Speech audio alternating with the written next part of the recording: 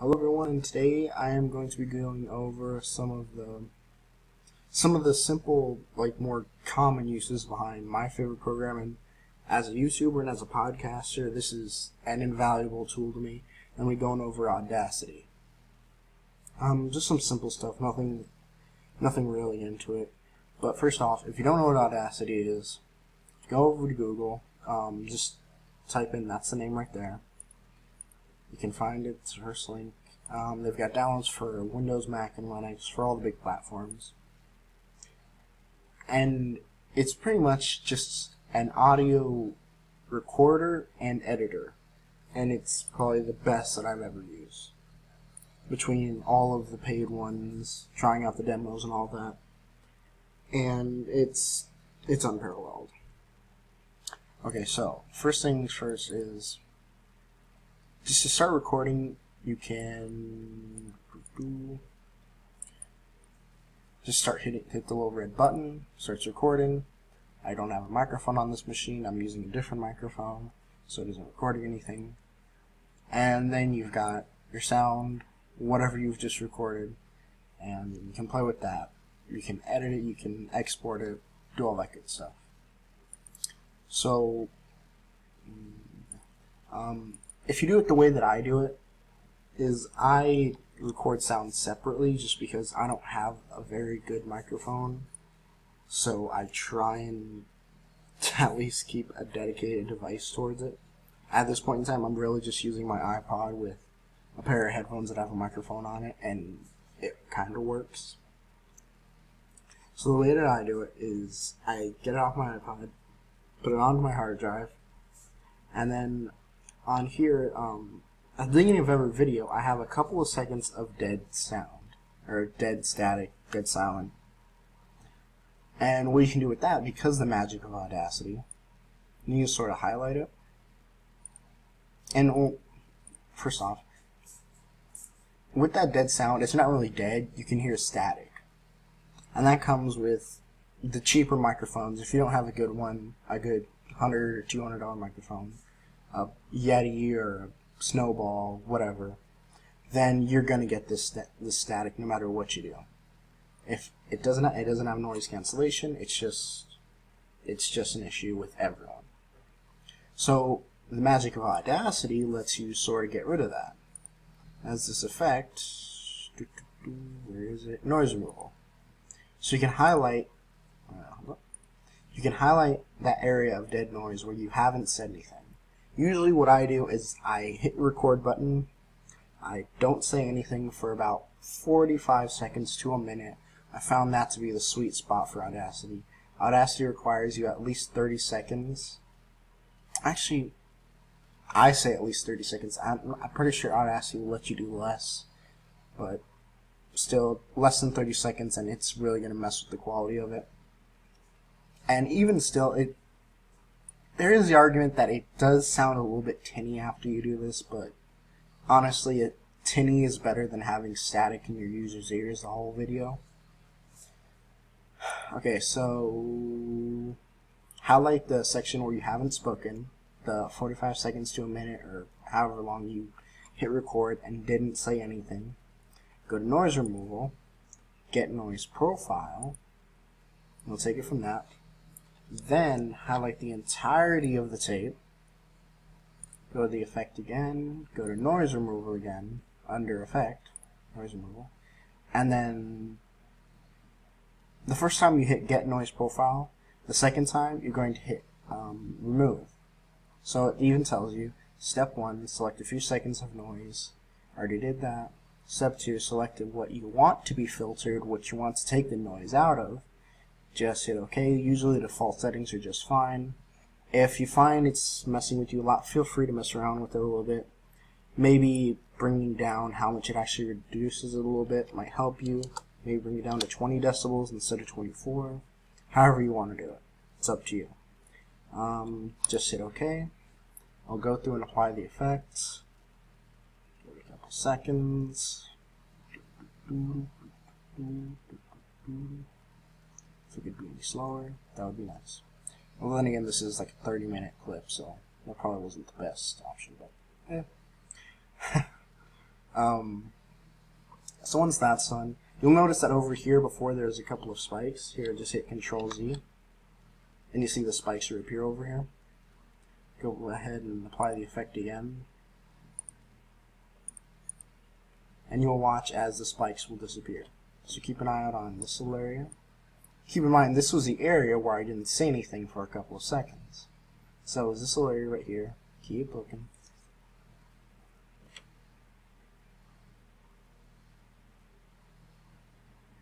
And you see the little spikes are gone. It's because the static is gone, the noise is gone. So now if you were to play it back, it would be clear. There would be absolutely nothing. You wouldn't hear anything. And more or less the static is gone. Again, it does play with the audio quality a little bit, but it's better than having static in your user's ear. Now, I don't want this dead space in my end product, because having a video with 30 seconds of nothing at the beginning is kind of dumb. So you can just sort of highlight that, and then on your keyboard press delete, gets rid of it. And you can do that with everything. So I'm going to add a new track here. I'm going to show you. That's sort of how you move the audio samples around in Audacity. Just highlight something. You can either copy, Control C, and then paste, Control V.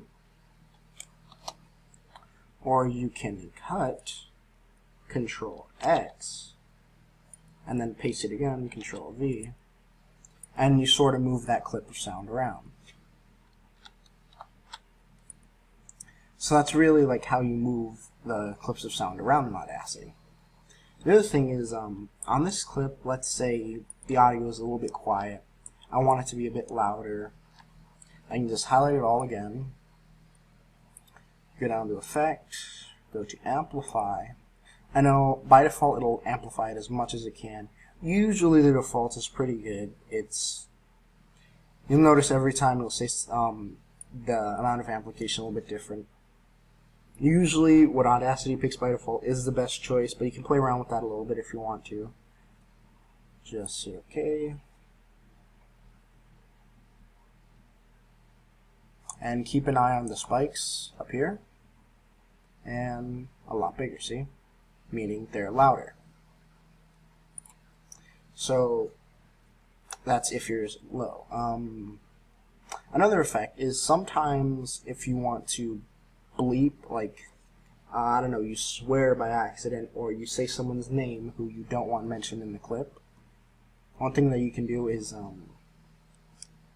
sort of zoom in, select where it is. You can hit play while you're doing this, but the way that I'm recording, it doesn't really sound very well, so just have to take my word for it. Just select a bit,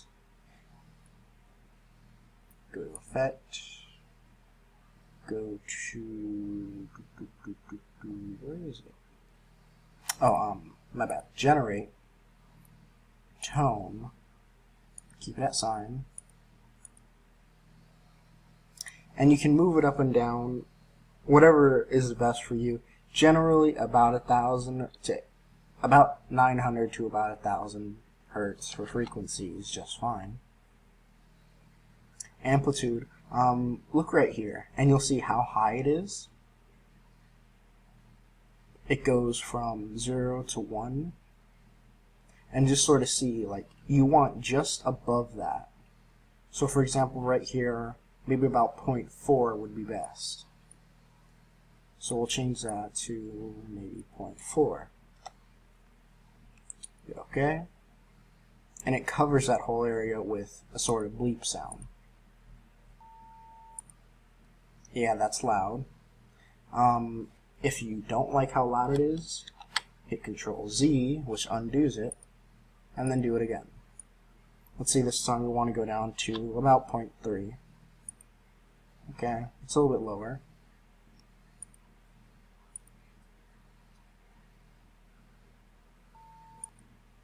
And there we go again.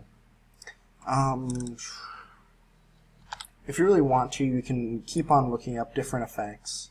There's loads of stuff in here. I'm pretty sure just by looking at it, you can tell what each one does.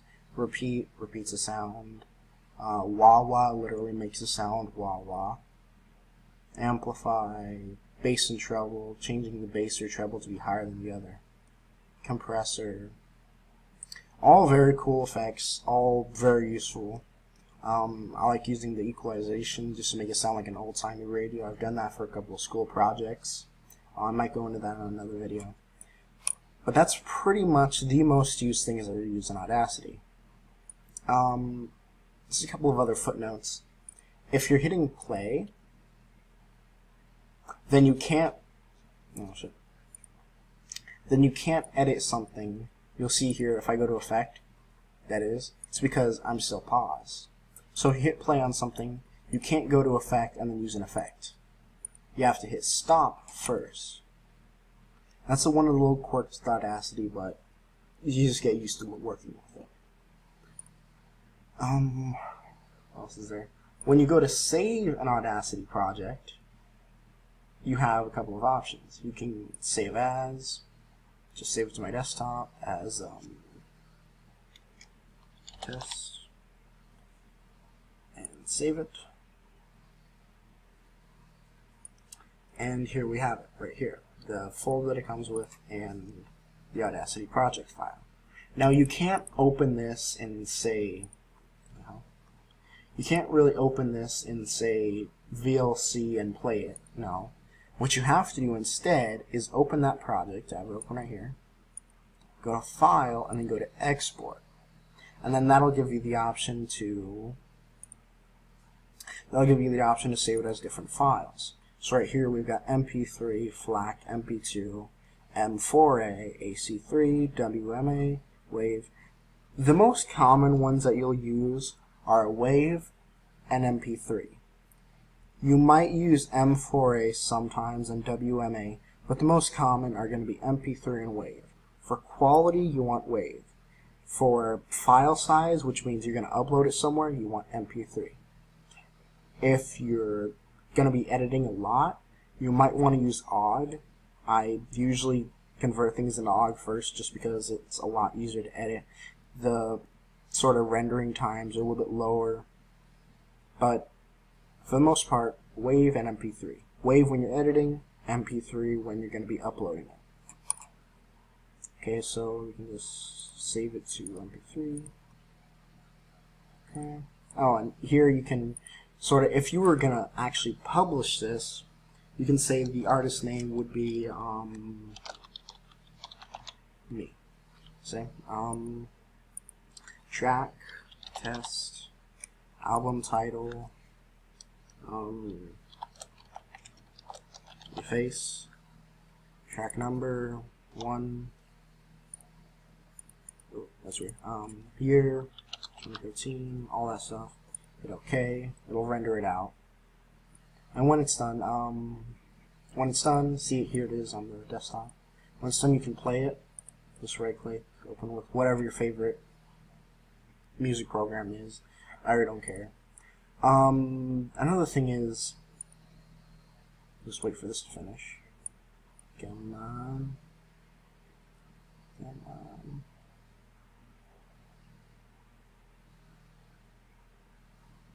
To open a file in it, you can just file new. You can literally just drag and drop something in there. So for example, I've got the pre-edit to my podcast right here. Just drag and drop it in there, and it'll bring it in. And in a few seconds, you'll see it show up. In a few seconds, you'll see it show up. Come on. See? Very easy to actually move files in and out of it. Very easy to program to work with. Just stick to those few steps, and really, you'll be just fine. So, oh, and also, I guess we'll just show you that this actually does work. File, and then shut up. I'm telling myself to shut up. Go over here and hit properties, and you can see title, test, artist William, album your face, all that good stuff right there, just like I showed you. So it's pretty much the basics to Audacity in a nutshell. Thanks for watching. I'll have more videos on how to do stuff like this, maybe even how to edit. See you guys in the future.